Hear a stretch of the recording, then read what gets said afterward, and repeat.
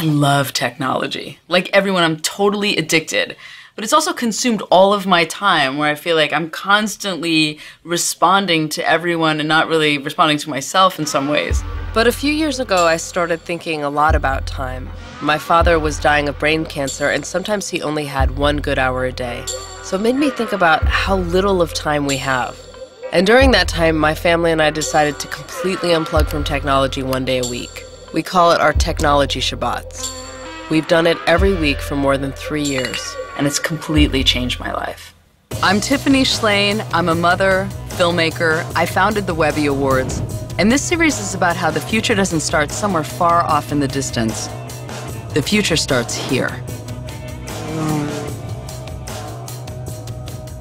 Let me start by saying that I'm Jewish. Oy! No, but I'm not religious. But I love the rituals. I love the rituals. I'm culturally Jewish. And there's this organization I'm a part of called Reboot that was doing a national day of unplugging several years ago. And my family and I did it, and it was such a profound experience that we've done it every week since. It's like our modern version of a very old Jewish tradition of taking 1 day off a week called Shabbat. We still drive cars and use electricity, but for us, no screens, no TV, no cell phone, or anything that pulls us away from being together. It's our interpretation of the essence of Shabbat, being present. And the idea of taking a day off has happened all over the world in all these different cultures. To take breaks, pray, do rituals, or to experience time in a different way. In the Jewish tradition, it's from sundown Friday to sundown Saturday, what one of my favorite Jewish philosophers, Heschel, calls a palace in time. For Muslims, the sacred day is Friday. For most Christians, it's Sunday. And for the never-distracted Buddha, you could just say that being enlightened, he was having Shabbat all the time. But with all these new delicious technologies today, when do we ever get the space to take time off? I mean, doesn't it feel like you're always being distracted or beeped at or tweeted or... I just feel like I'm influenced by so many different things. I feel like I'm in an emotional pinball machine. It just seems like a good idea to have 1 day where no one gets to affect your mood except yourself and the people that you love right around you. Now, taking this 1 day off from technology every week, I feel so much more grounded and balanced. My husband Ken and I try to be as unavailable as possible, except to each other and our children. I feel like a better mother, wife, and person. Every week, it's like a valve of pressure releases from the bombardment of interesting facts, articles, and tidbits I consume daily as I travel on this info rocket of discovery, procrastination, productivity, and then eventually overload. Now, there's so much good that comes from technology. Just know that I believe that. But I also think about what it's taking away. Being present, being focused in the moment. No radio, TV, even the wire services are cut. It's like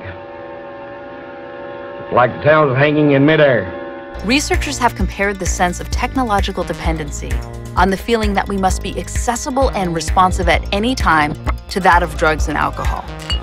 And it's all because of this hormone dopamine, which is related to mood, attention, and desire, whether it's for knowledge, food, or sex. And it tells you that when you get something and it feels good, you want more of it. So when you're up late licking, when you're up late, hopefully not licking. Clicking from website to website or compulsively texting or emailing, those are dopamine-induced loops. And just as we've discovered the hard way, when we have too much sugar or too much alcohol, you can have too much information. I believe we're only at the beginning of truly understanding the effects of too much technological stimulation on the brain. Smooth as a baby's bottom. The memory has been removed, like chalk erased from a blackboard.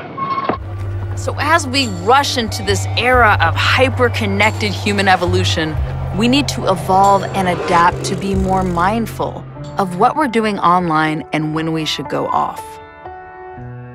Since we've unplugged on Saturdays, our Saturdays now feel like mini vacations. Slow living that we savor like fine wine. We garden, we take bike rides, we do art projects. We're just present with the people right in front of us. And it's such a beautiful day. It's my favorite day of the week. Now, there's one other benefit to unplugging each week. By sundown on Saturday night, we can't wait to go back online. We appreciate technology all over again. But more importantly, the one day off to rest and think about the world makes me reinvigorated to engage in the world with a new perspective. So every week, we remember that the most important thing about technology is it has an off switch. So do you want to try it with us this weekend? Think about it. You can do all those things you've been putting off. Garden, call your mom, look out the window, read a book. Unplug.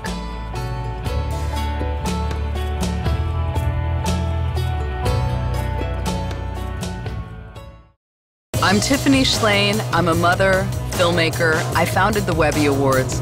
And this series is about how the future doesn't start somewhere far off in the distance. The future starts here.